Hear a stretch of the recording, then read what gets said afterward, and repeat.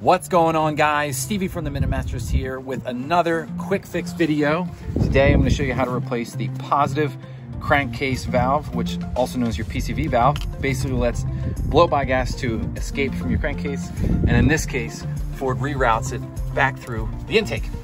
So to replace it, we're going to go right back in there. So there's your PCV valve coming out of your valve cover. So you're just going to reach back here with your hand.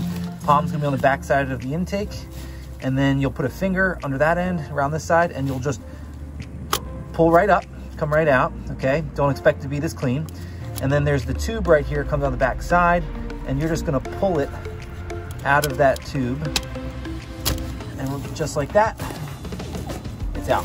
So using two hands, you reach your right back here and hold the tube, come in with your left PCV valve here, and you'll just insert it into the tube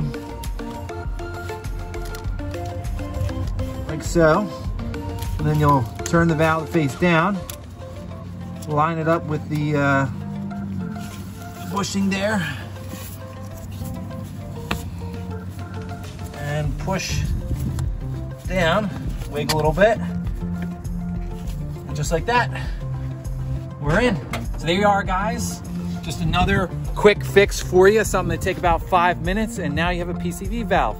So go ahead, hit that subscribe button down there, give it a like, and I'll see you on the next one. I'm Stevie from the Minute Masters. Thanks for watching.